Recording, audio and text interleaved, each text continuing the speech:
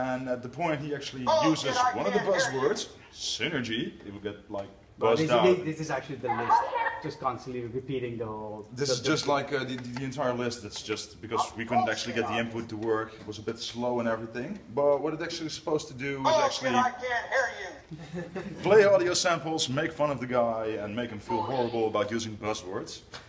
In the end, the design looks better than I was expecting. Bullshit! Was pretty fucking good.